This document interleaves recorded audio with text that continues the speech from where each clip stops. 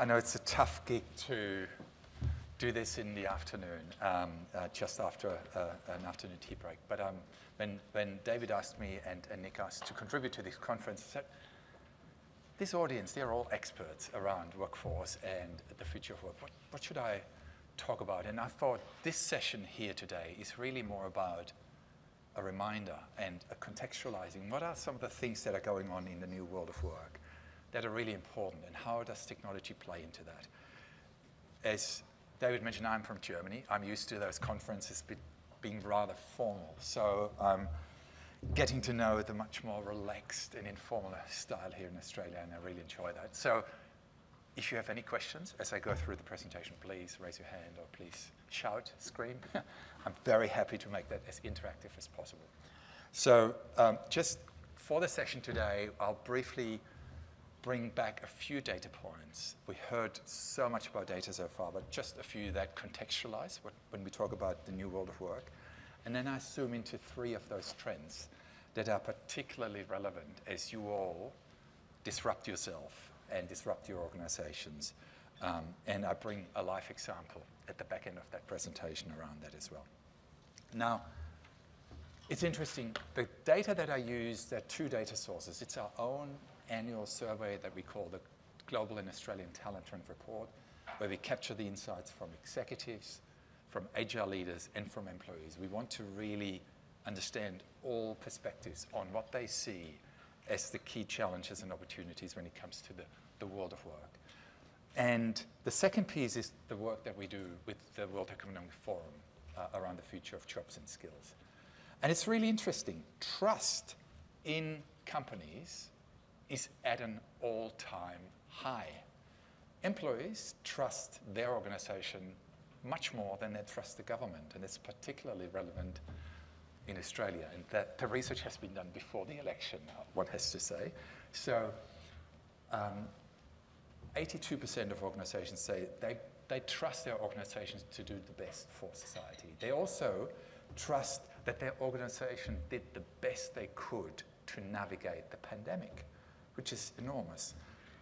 At the same time, energy levels in organizations are at an all-time low. And that's a really important dilemma.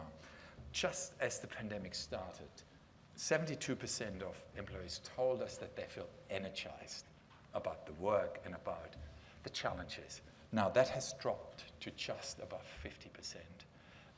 And that's it's the biggest drop in energy in organizations since the inception of our research. So that is significant. The second one is, we talked a lot about data.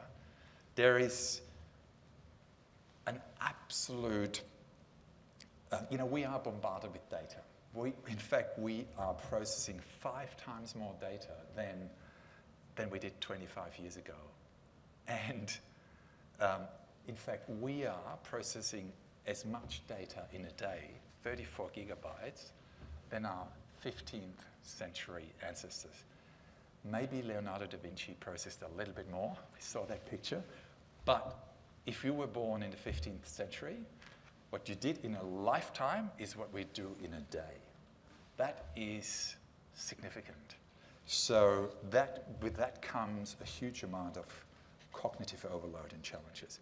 It's interesting, we always ask employees, what is your view on AI and automation, and how might that impact your work?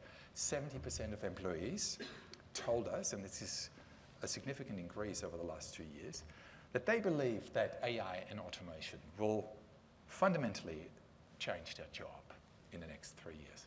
Very good news for you and a startup, knowing that this is part of your mission to truly do that for the professional and legal services industry.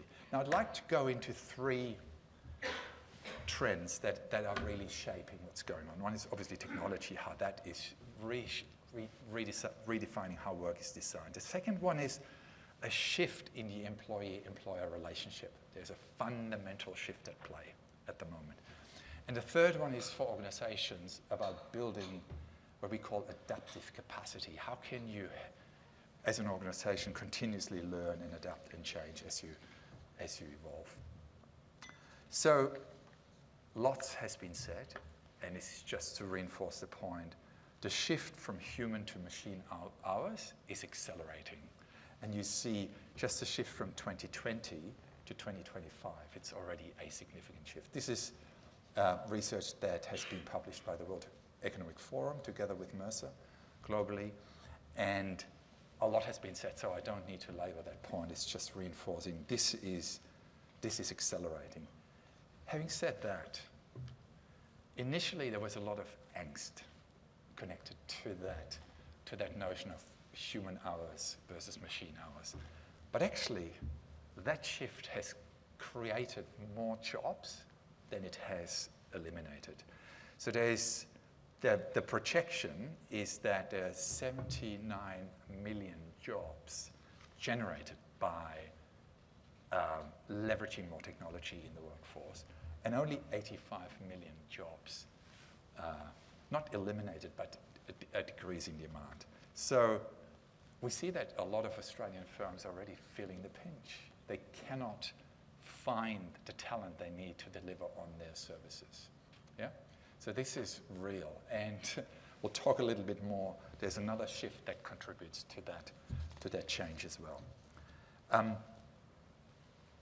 Most of you might remember in 2015 when two Oxford academics, Fry and Osborne, published a paper. It was first a conference paper and then later became a peer-reviewed journal paper, which was a much more moderate. But in that conference paper, they basically said 45% of jobs can be basically eliminated through automation. And that created the future of work industry. Yeah? Suddenly we had all these gurus talking about the future of work and automation and everything that happens. Subsequent research has been much more nuanced. So we now know that it's probably about 10% of actual jobs will disappear. The majority of impact on work is actually an augmentation, a change of existing jobs. Those jobs will not disappear, they will evolve. They will change in what is required in those jobs. And what some of the key shifts in what is required in those jobs is the transactional parts that are actually energy draining, they will decrease significantly. So AI and technology deployed well should actually contribute to good work design, because what is significantly increasing in the work is the relational elements. How people relate to each other, but also how they design and deliver experiences. If you're a university professor, you are designing learning experiences and you're delivering those learning experiences. If you work with customers, you do that. If you're in superannuation, I know a couple of people are in investments, you are designing member experiences and investment performance, etc. So that piece is significantly increasing. But also, the shape of expertise in an organization is changing as well. I'm talking about that in a minute. Together with that is a trend around much greater fluidity. Organizations are much more choiceful about whether a skill or a capability should be employed on their payroll, or whether they should better manage that capability through a smart way of engaging through partnerships, strategic partnerships, and other forms of relationships. By the way, I'm at the tail end of my PhD looking at superannuation ecosystems exactly through the lens of how super funds manage capability across fluid organizational boundaries. You know, some super funds with 50 people on their payroll managing an ecosystem of 1,200 people to deliver their member and investment performance. Now that's the shift in the work. But what I'd love to hear from you now is when you think about your own job, I don't know what you are, you might be an academic, you might be an investment professional, you might be a board member. Thinking about the work that you do, I'd be interested to hear from you. What do you think, to what degree will technology and AI change your job in the coming years? And again, you've got a QR code here, or you could go to menti.com with the code 64016076. I'd love to get your feedback on that. So it'll get you to a landing page with a couple of activities, and you can then choose whether you think that activity will, to a small or a significant degree, be impacted by AI and technology.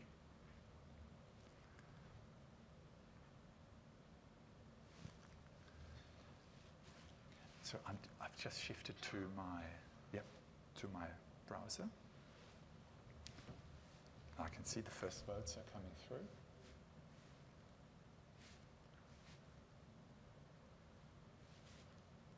Yeah, pardon? You're going to have to pull that across to your actual desktop extension. I see, okay. I'll just close that. Can you see it?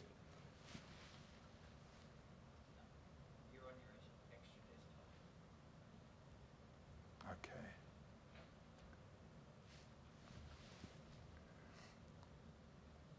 Seeing some very interesting results coming through here.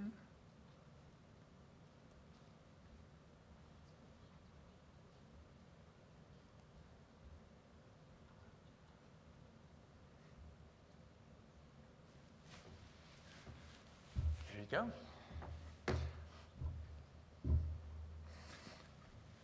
So, a lot of you believe that obviously admin tasks will be significantly disrupted through AI. What I find interesting is that some of you also think that even like people management related work could be changed. What we see with client and stakeholder interactions and engagement, that's where definitely not a bell curve. It's, I don't know what statisticians would call this shape, but you know, there is not a unified view of how much that could be disrupted. And then report writing and research papers. I'm sitting on 150 plus hours of recorded interviews with executives. And I'm still secretly hoping that AI is catching up with that and doing all the work, because, as you know, transcribing is incredibly painful, and thematic analysis. So I'm still hoping there will be some algorithm doing all the work for me, and I just need to push the publishing button.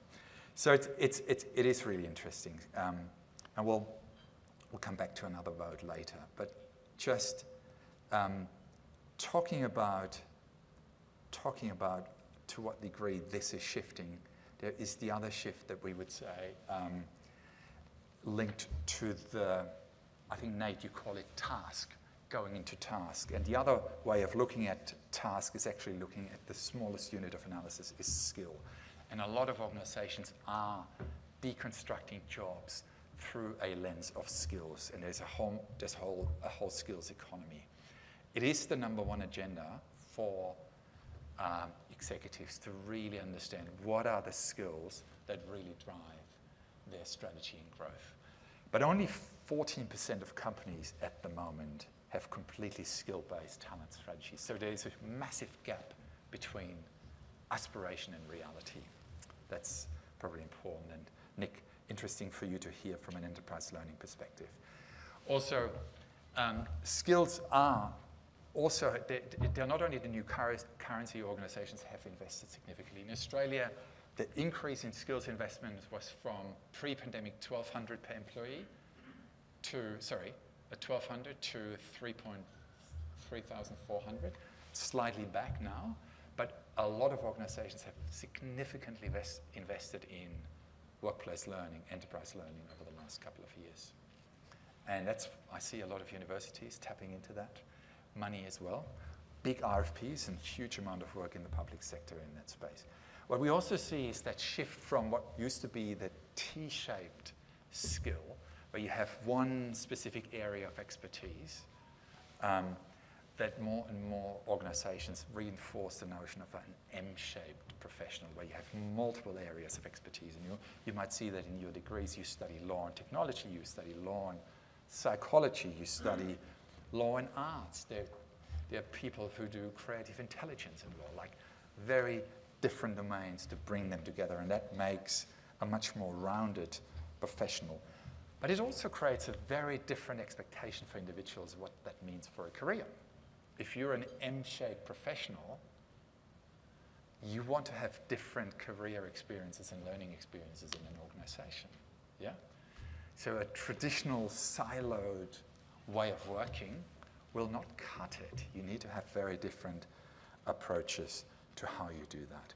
And that leads us to the next point, which is around the employee and employer relationship and how that is shifting. There is a fundamental shift at play at the moment. And I would call the headline that you see here, employees don't want to work for you if you're an employer, they want to work with you. That is a fundamental shift in the way people engage with organizations and individuals engage with organizations. 51% told us they consider the future of work to be more balanced, that work will be redesigned to allow time for family, hobbies, work, health, and learning. And that is real. That is very loud and clear. We come to that in a little bit more detail. You know, we are in the experience economy, and what used to be the customer experience paradigm has been terrific. You know, we learned about empathetic product design, design thinking. That became mainstream. We've done customer journeys and personas, and we've been really, really good with making everything look and feel much more human-centered.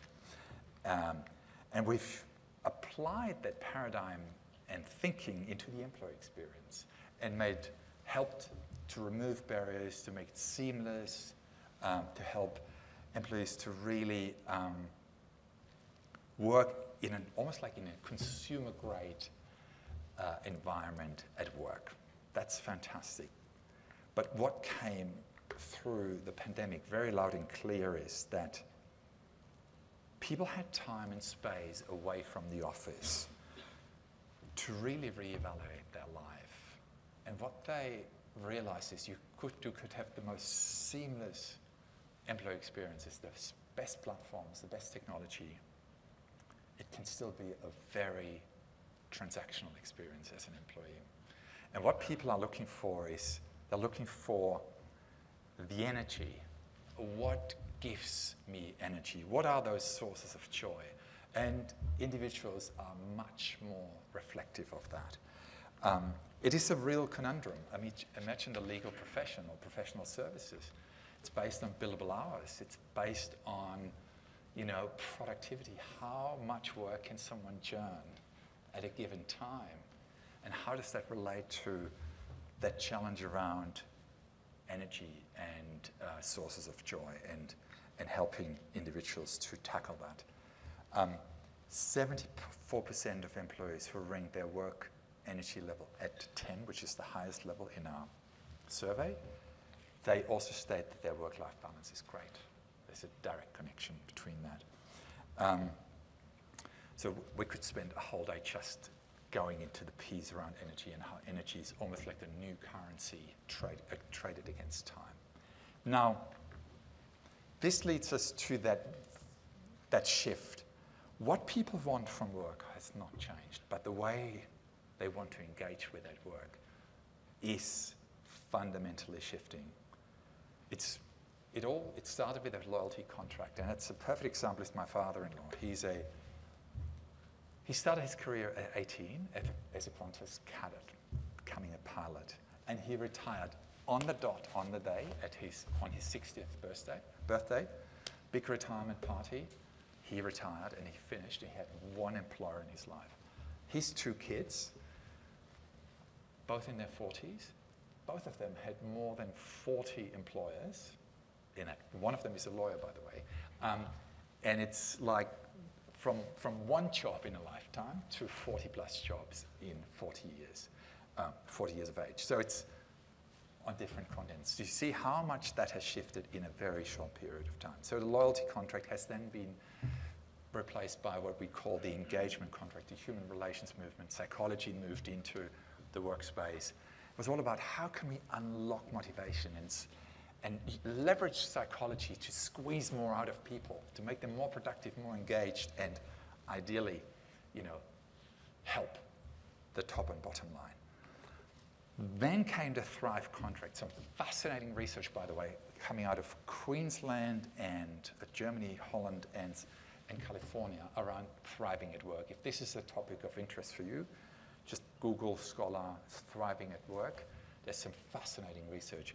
And one of the key things is the differentiation between engagement and thriving is you can be highly engaged in the work, but it's a stagnating experience because you're no longer growing. So thriving is engagement and growth combined. And now, what we see now is that emerging contract, which is all about energy.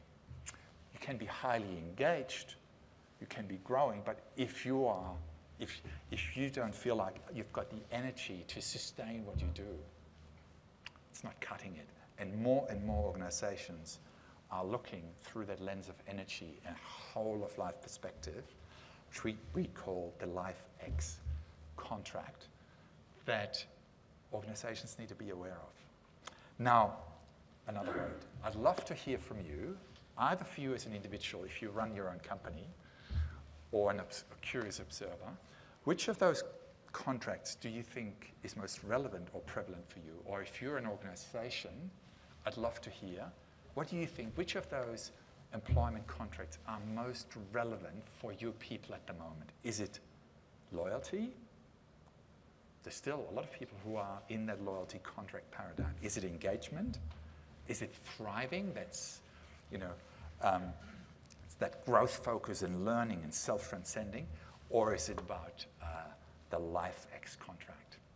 So we'll go back to the Menti vote.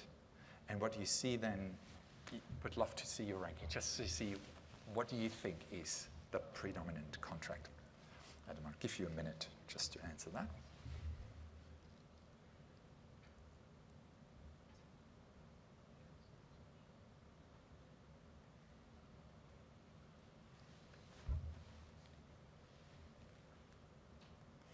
And so there's a ranking, so you can also choose 1, 2, 3, 4.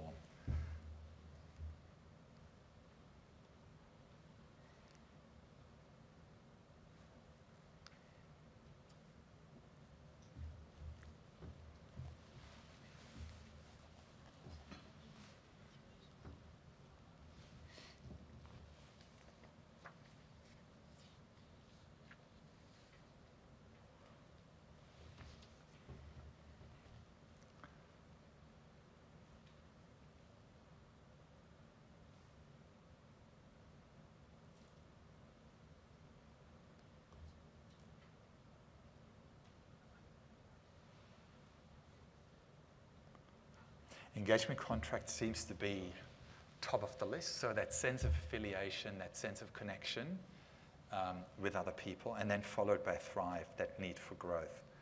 And it seems like that lifestyle contract is, maybe it's the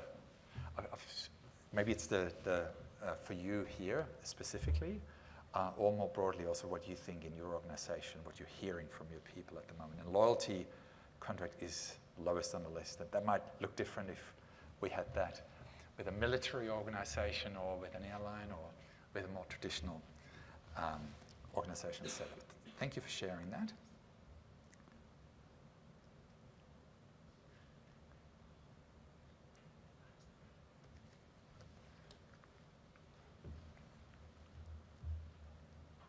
Just summarizing that, for you as organizations, it's thinking about your organization as an energy grid. We have got a global energy crisis, a massive crisis in Europe around energy, but I think there is also an energy crisis in many organizations. So think about your organization as an energy grid. How can you tackle energy diminishes, and how can you help amplify energy where possible? And yes, that's something that you can do at an individual level, but you also need to think about what does that mean for teams, for leaders, for strategy and governance? What are some of the inhibitors? What are some of the amplifiers there? And that leads us to the topic around adaptive capacity. How can you, at an organizational level, build much greater adaptive capacity. Now, looking at the picture, traditional organizations, much more top-down, hierarchy-focused and organized. You see on the left side, the typical pyramid, organized around spans of control and hierarchies. And you see on the right side, organizations much more organized around flow of work, where reporting lines are far less important, and actually how teams build around end-to-end accountability is far more important. You see, leaders don't sit on top of the pyramid, they sit behind. They sit in the center of the circle because their job is actually just to remove the barriers for people around them and help them to really thrive and get work done. It's a fascinating piece of work that Novartis has done last year globally around unbossing the organization, which I find is a fantastic initiative because a lot of that hierarchical thinking is not helpful. And it's fascinating to see those sectors who have been hit hardest by the exodus of talent are quite often quite hierarchically organized sectors. Look at the health sector. Some universities, Bond, obviously very different, but traditionally universities are quite hierarchical and procedure-oriented. And so where you see a mass exodus of talent, often in those more traditional public education, very typical examples where a lot of people have left. Thinking about, at an individual level, adaptability is so important because more and more people actually don't want to retire at the age of 60. And in fact, in Australia, there's almost the notion of retiring retirement. 84% of Australians told us that they want to work beyond retirement age.